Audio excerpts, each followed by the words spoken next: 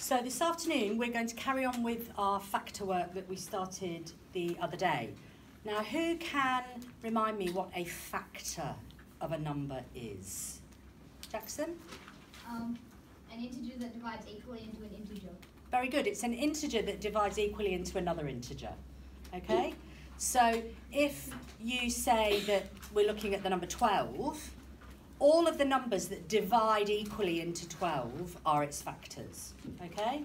And that would be 1, 2, 3, 4, 6 and 12. Now, which two factors do numbers always have? Every single integer in infinity would have these two factors. Brianna? 1 and itself. Very good. Itself and 1. So what we're going to look at today, though, is we're going to look at some factors of some numbers, and then we're going to look at the prime factors. So the first thing that we need to do is we need to remind ourselves what the prime numbers are. So I'm going to write those over here. And we're going to go up to 20. So who can tell me what the first prime number is? Matthew? Well done, 2. It's not 1, is it? Because remember, 1 is not a prime number. Okay, what's the next prime number? 3. 3. Next one? 5. Next one? 7. Next one? Careful. Careful. 11. Well done. 11. Next one? Unlucky for some. 14. 13. Next one? 17. 17. And the next one is not, and the last one under 20 is 19. So they're your prime numbers. Okay, so what we're going to do is we're going to start with a relatively small number, like we're going to look at 40. Okay, we're going to look at 40. Now, who can tell me what the factors of 40 are going to be? We know, don't we, that it's going to have two factors because we've just discussed that. So what are our first two factors that we'll write? 1 and 40. Well done. So we'll write 1 here and we'll write 40 here. Because remember, we need 1 is the smallest, 40 is the largest. Okay, now then we go by a process of elimination, don't we? So what's the next integer after 1? 2.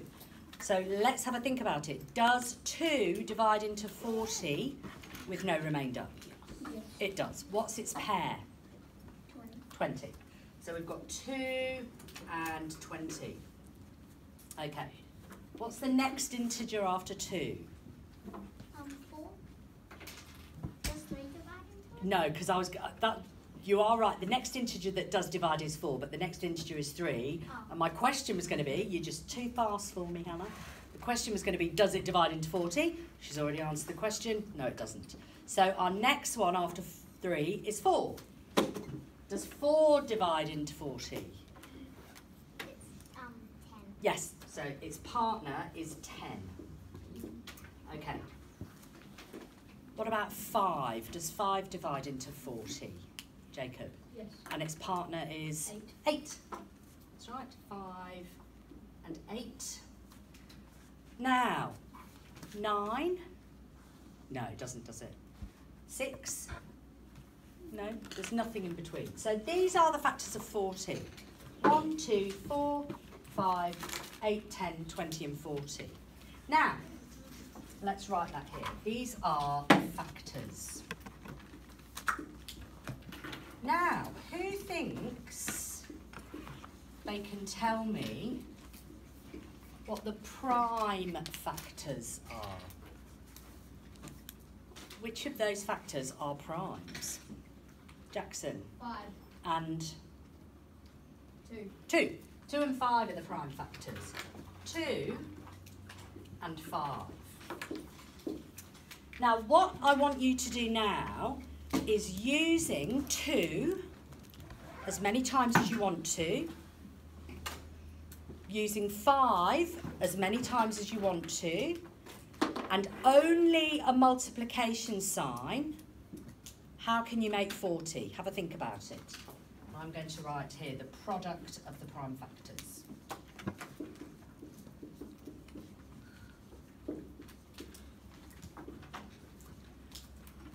anyone make 40 only using 2 and 5 and a multiplication sign? No. Oh, you can. Possible. It is possible. Have a think about it. You can use 2 as many times as you want. You can use 5 as many times as you want. You can't do it with just 2 and 5 because 2 times 5 is 10. But how might you make 40 just using the prime factors? Is Hayden. it 2 times 2 times 5 times 5? Right, 2 times 2 is 4, times 5 is 20, times 5 is 100.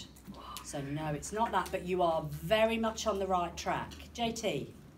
2 times 5 times 2 times 2. Very good. Now, just because I'm a little bit like that, can we put them in ascending order? Rather than 2 times 5 times 2 times 2, let's put them in ascending order. We've got 2 times 2 times 2 times 5. Okay? So that, 2 times 2 is 4, times 2 is 8, times 5 is 40. That's what we call the product of the prime factors. Why is it the product of the prime factors? Product means like they're multiplication. Perfect. Product means multiply. That's right. Okay. So you're all with me. So what we're going to do now, we're going to do one more smaller number, and then we're going to do a really big one, and I'm going to show you how to do it. So, let me have a think. Let's do 24. Let's do 24. Okay. Who'd like to have a go at doing the factors for me then? Well, we know what the first two are going to be, don't we? The first and the last. Adam? 1 and 2. Yeah.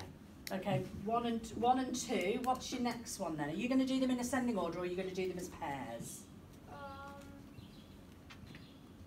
What would the last one be? 24. Yeah, 24. Okay. What's the pair that goes with 2? 4. Oh, wait. 4 comes next. Oh, no, it doesn't actually. What's the pair that goes with 2? 2 times what is 24? 5? No. What's half of 24? 12. Good boy, well done. 12. Put you on the spot there, well done. Okay, so what comes next? Brianna? Oh, I've forgotten. 3 times 7. 3 times Oh, 8. That's right, 3 times 8. Okay. What comes next? Jackson? 4 times 6. 4 times 6. Okay, and obviously in between 4 and 6 there's 5. Does 5 divide into 24? No, it doesn't, does it? Okay, what are the prime factors? What are the prime factors? So look at all of those factors, see which ones on that list are also on that list. The prime factors. Adam? 2. And I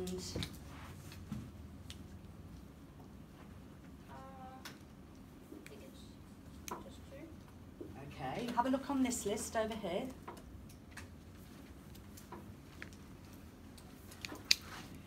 Adam, the other 3. Adam. 3, well done, 2 and 3. So the prime factors of 24 are 2 and 3. Who can do the product of the prime factors? So you've got to only use 2 and only use 3, but as many times as you want, and a multiplication sign. Who can do that for me? Have a think.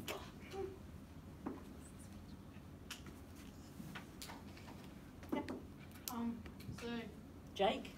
yeah, so, 3 times 3 times 3 times 3 and then times Right, 3 times 3 times 3 times 3 is actually 81, isn't it? 3 times 3 is 9, times 3 is 27, times 3 is 81. Have a think. Bryn? 2 times 2 times 2 times 3. Right, 2 times 2 times 2 times 3. Let's see if that works, shall we? 2 times 2 times 2 times 3. Let's see if it works. 2 times 2 is? Times 2 times 3? 24. Well done, it does. Now, this is called what? What type of notation is this? Or what type of form is that?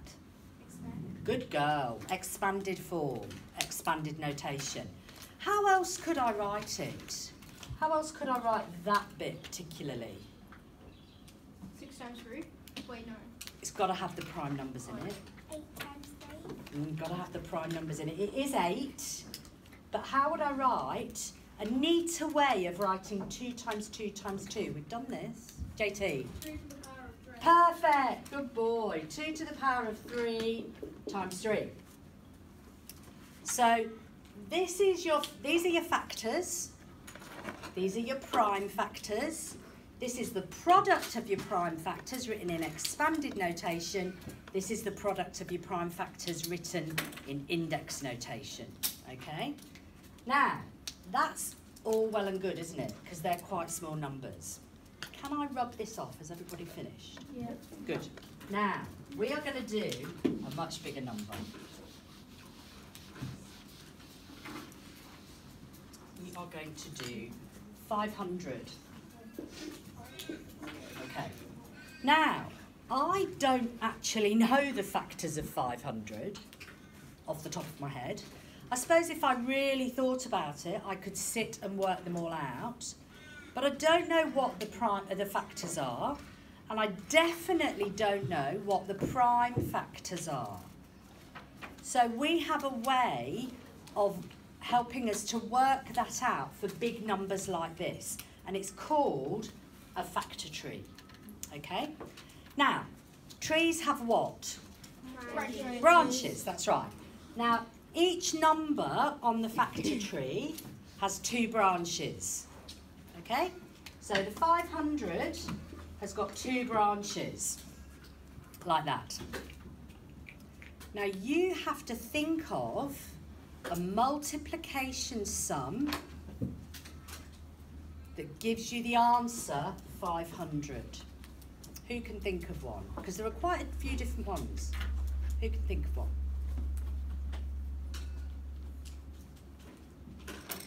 Jacob. 250 times 2. Well done. 250 times 2. So 250 times 2.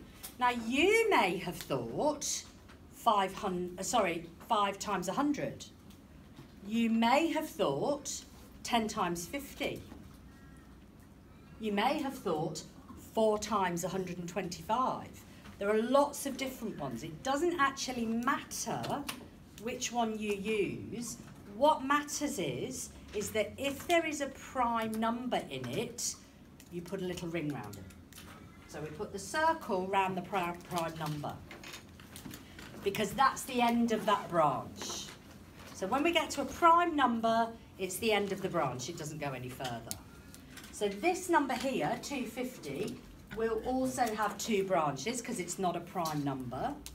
Who can give me a multiplication sum that gives me the answer 250?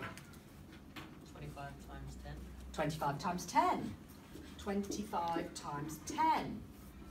In my head, I had 5 times 50.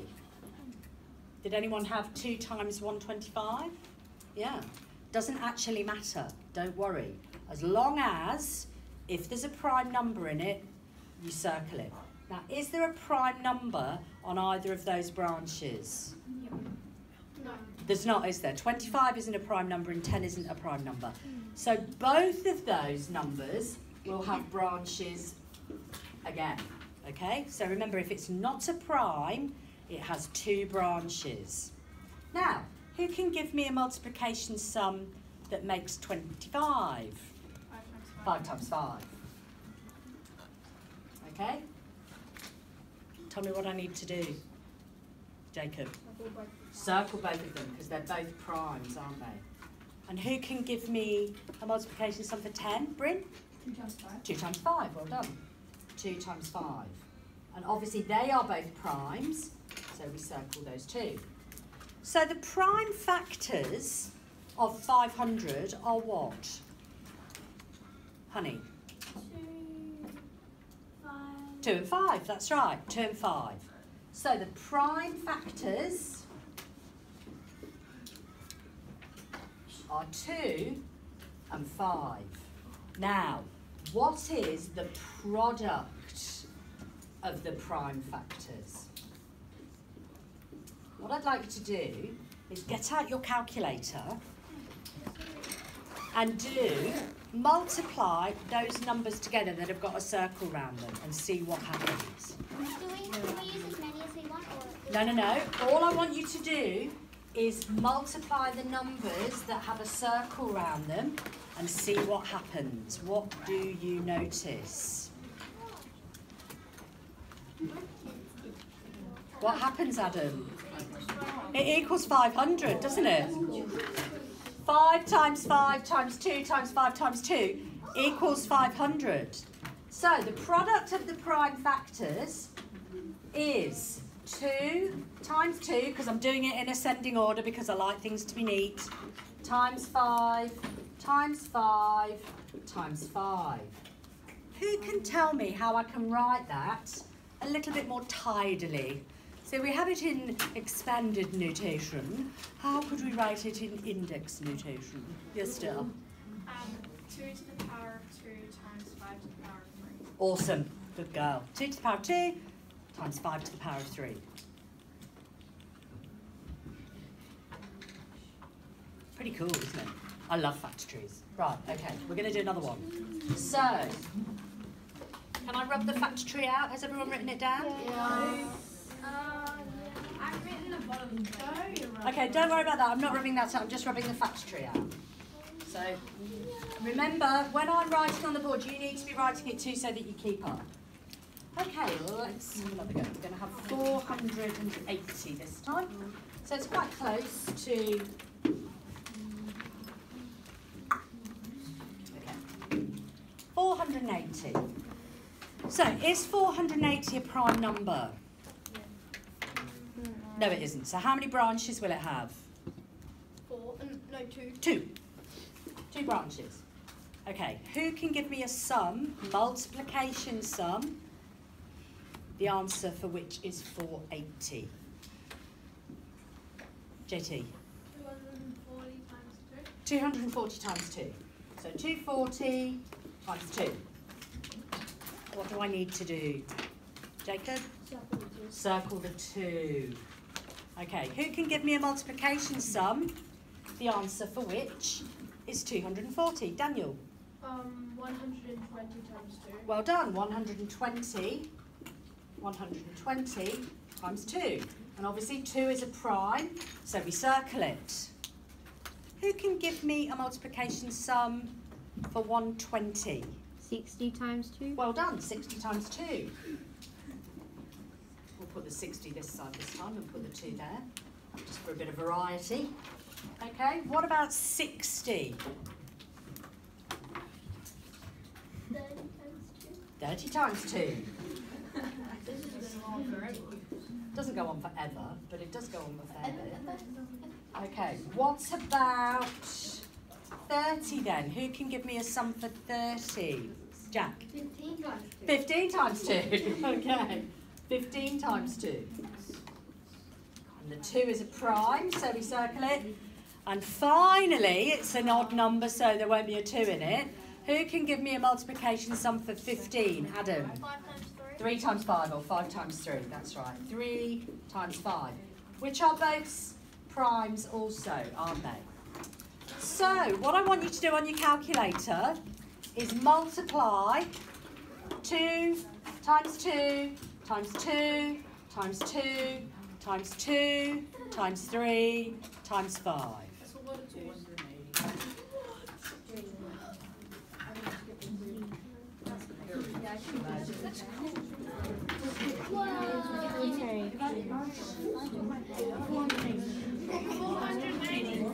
So, what does it come to?